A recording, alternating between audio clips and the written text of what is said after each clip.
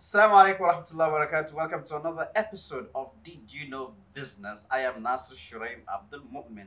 Today we're going to be discussing on a very important topic, which is collaboration in businesses.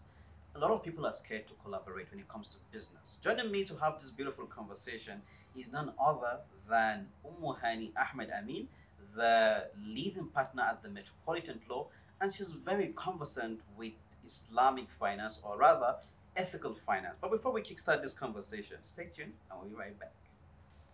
Welcome back. Assalamu alaikum warahmatullahi wabarakatuh. Welcome to the show. Wa alaikum salam wa rahmatullah. Good to have you again. Thank you for having me. Thank you. Jazakallah khair. Thank Just you. before we go to our conversation for today, I'm so intrigued by the fact that you're a legal practitioner and you're also someone who is very conversant with Islamic banking and finance. How did you develop that interest? Well, it came first as a means to, strive. To I like to say to put food on my table. It was very new in Nigeria then, and I um, came out from corporate practice Mm. to start my law firm, and I thought that this would be a very good way to augment what I do because when you start as a lawyer, you always start with friends and family 100%. before they start to develop confidence in what you're doing. So I thought I could do something, to augment my practice. And during my masters, this I stumbled on Islamic finance. During your master's? Yeah, my masters in business and commercial law. So I stumbled on Islamic finance, and there was a lot of controversy around it, and I felt that that's an area I need to develop. Mm. And Nigeria wasn't really too keen on Islamic finance then. So that was in 2008. 2008? Yes. Wow. So from there, the the rest is history. Inshallah, may Yes. Allah make it easy. Now, Alhamdulillah. come back to our topic for today, which is about Yes. collaboration. Yeah. As a legal practitioner, how important do you think collaboration is in business? Collaboration, usually I describe it as coming together of different people, different minds, objectives, different ideas, but the same objective. And when you collaborate, you get your businesses to move on, Mm. like I said. So, as a legal practitioner, it is very important for us to collaborate, especially, for example, if you have matters that deal with data protection and all that, you need an IT person Mm. to be able to. If you have things to do with forensic science, you need to give evidence in court.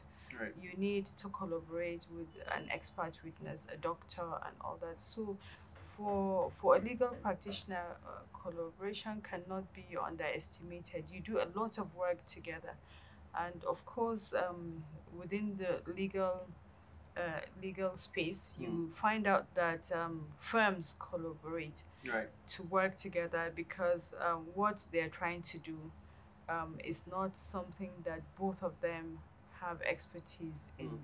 So you just put your heads together, collaborate, and it makes it better. That's what I feel. Amazing. A lot of people are scared to go into collaboration simply because they think if I go into collaboration with this person or this is my friend, we're going to have issues. Some have this personality whereby they don't like problems at all.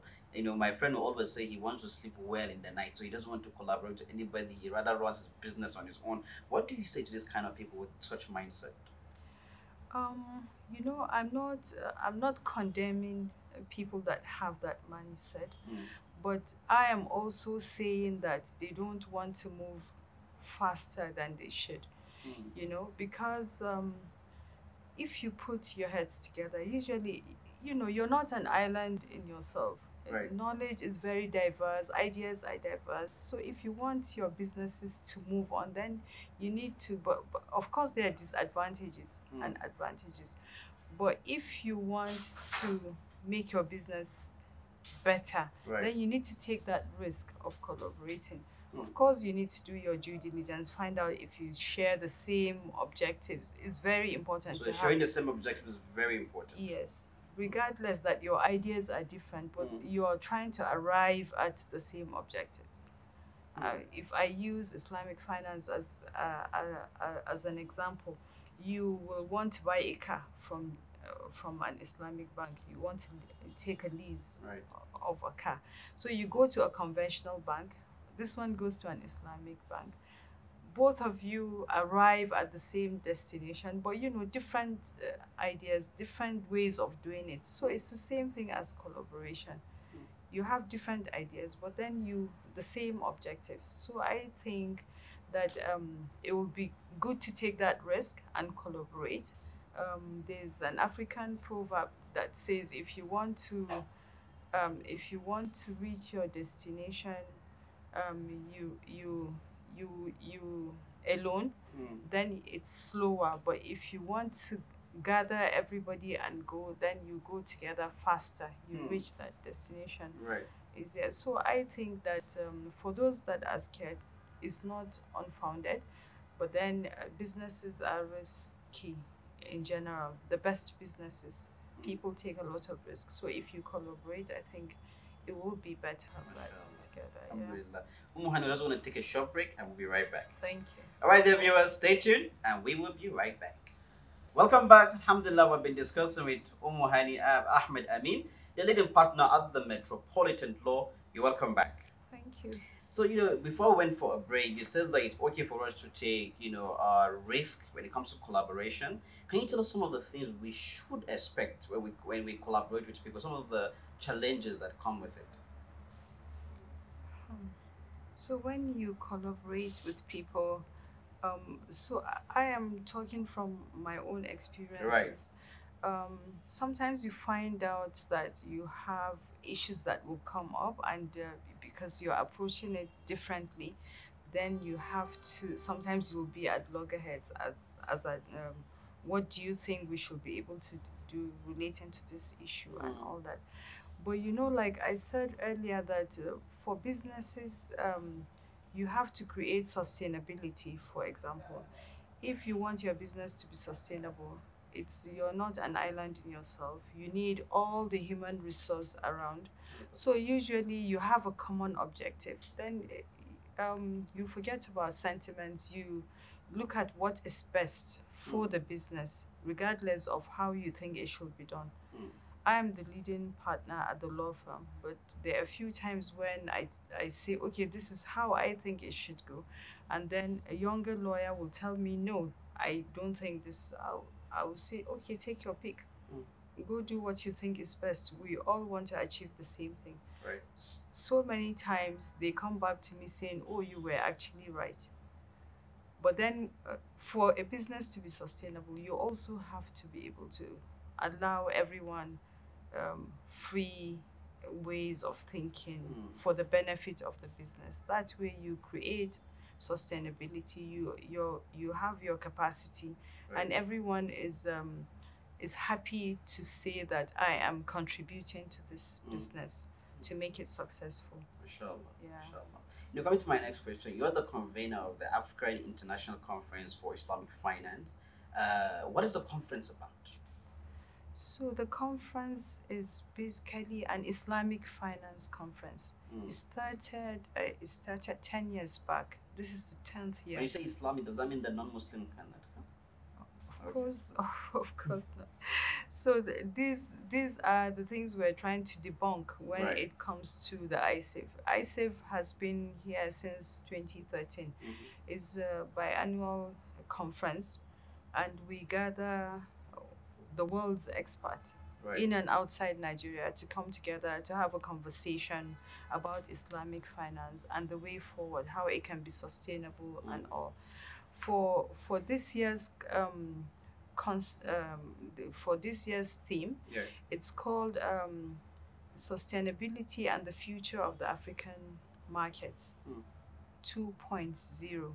2.0 because it was the same theme last 2019 fourth ISIF.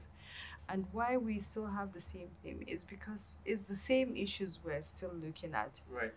And so far we have been able to gather experts in and around the world, from Nigeria, Africa, and the world, to come and have a conversation, not just to have a conversation in a room and move away, but to have a conversation that will create value for Africa, especially for infrastructure, because it's what we have the deficit of. So we have been having ISAVE to be able to again debunk that notion that is for Muslims alone, and that so only Muslims can. And we try to also educate Muslims that just because you're Muslims does not mean you understand Islamic finance. Right. Some of the speakers are not even Muslims. Some of the people in Nigeria today that understand Islamic finance are not Muslims. Really.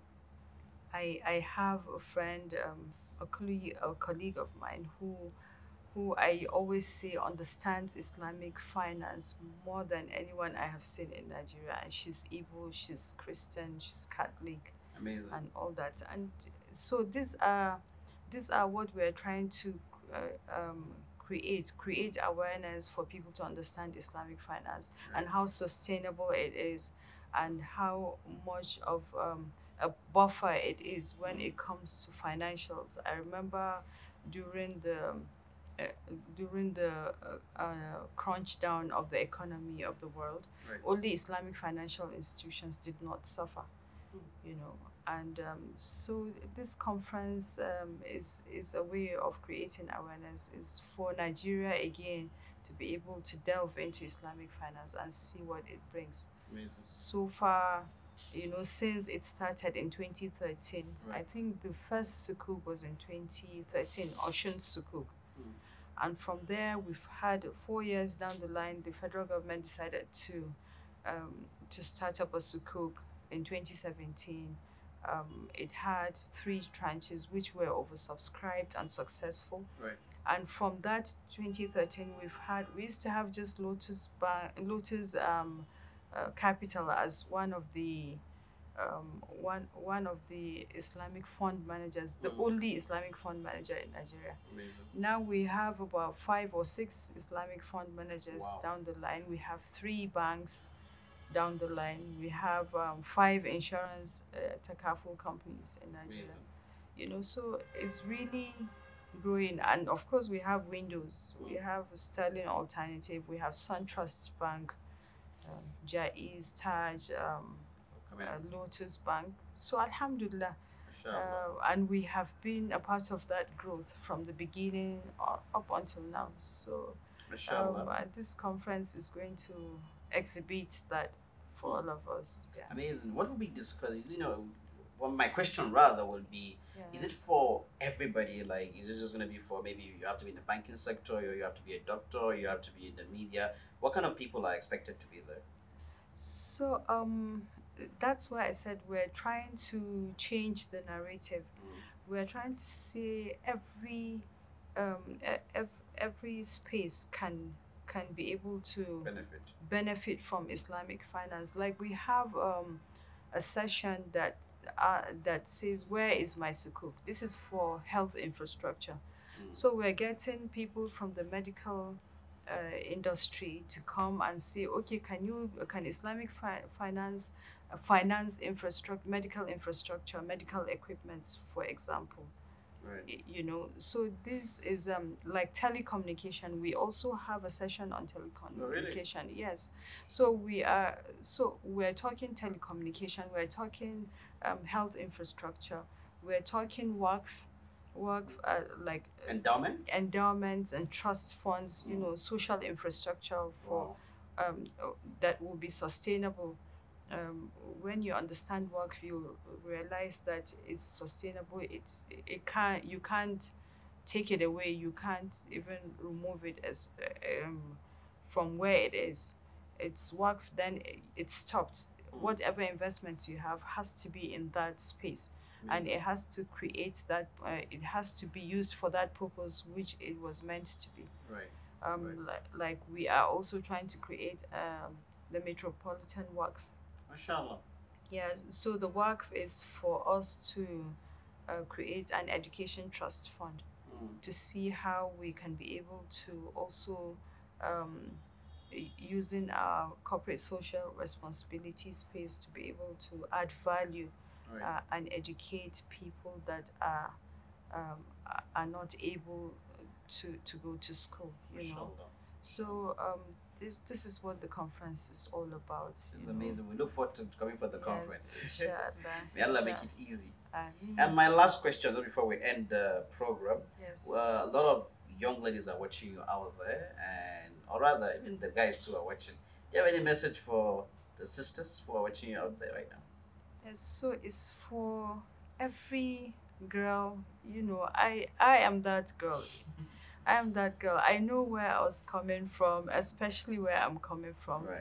And so I always tell my my girls to be intentional in what they want to do. It doesn't matter if you want to be a lawyer, you want to be a farmer, or you want to even, you know, sell clothes or anything you want to do. Be intentional in what you want to do, True. you know, and then the rest will be easy for you. Be confident that you're a woman. You have the ability to do everything. If you have the ability to be able to give birth, you know, look after the home, still go to work, and you know, you have the ability to do amazing things with other people. Why not yourself?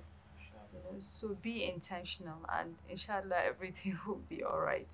Does the be intentional apply to me as well and the brothers watching? Yes. I mean, for every person trying to Inshallah. grow a business, you know, I say that to women because, you know, there's a lot a woman has to go through, especially in this society. True. I am in the legal profession. Usually, where I come from, you don't hardly even go to school. So when you come to that space, they feel, oh, it's a man's space and all that. And you know, sometimes I used to feel like, okay, this is how it's created, but then you push, this is what you want to do. I've always wanted to be a lawyer, so why would I allow, you know, other people's thinking to guide me through what I want to do? True. So that's why I kept saying, be Sure. intentional, be Sure. intentional. I will be intentional. Thank you so much, Ummahani, for Thank coming you. on the program. Thank you for Barakallahu having me. fiik. Thank you. Dear viewers, be intentional. Always remember that. We've been discussing with Ummahani Ahmed Amin. May Allah bless her for coming on the program. And until the next episode, we'll leave you all in the care of Allah. This program, Did You Know Business, was brought to you by Did You Know in collaboration with Bilad Realty. Until the next episode, I'll leave you all in the care of Allah. Assalamu alaikum wa rahmatullahi wa barakatuh.